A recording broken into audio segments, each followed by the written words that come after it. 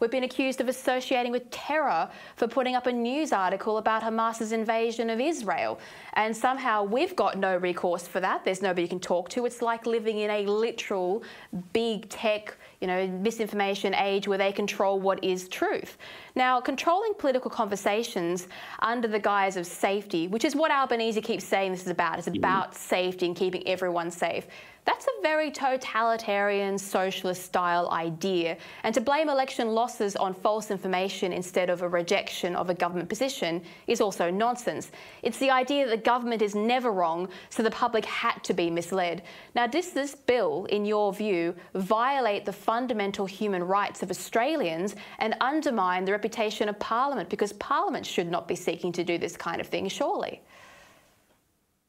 No, it definitely shouldn't. There's no question about that. And look, I think it's tremendously dangerous. I mean, there's no other way of looking at it. And when you see that this is a fairly common model that's being, in more or less the same terms, rolled out across the Western world, you have to look at what's going on out there. And I think what we've seen over the last period, particularly the COVID period, is this weaponisation of the emergency. In this case, it's safety, information, safety and information. In the case of COVID, it was an emergency. We're all suffering from this great flu.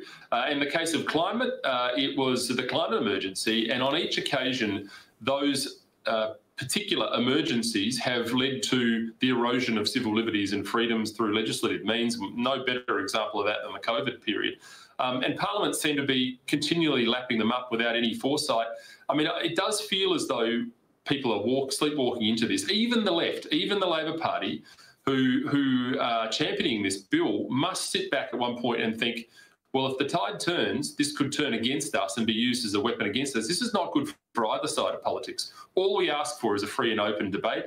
Of course, there are limits on freedom of speech, and that just has to be the case. People cannot be allowed to walk around inciting violence and those sorts of things.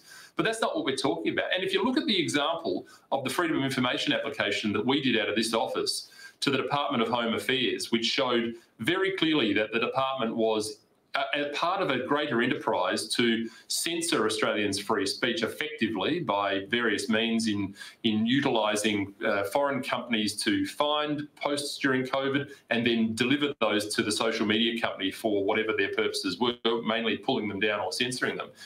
Many of those posts were absolutely true. They were accurate at the time, they're accurate now, and they were getting censored for it. That was just a little microcosm of what would happen if this bill was put up. Who knows what's true sometimes in the middle of these things, but that's the point of the exercise. The free speech is like the market of ideas. People work out what's not true and what's ridiculous. And to clamp it down is the most dangerous political step any government could take, and it needs to fail.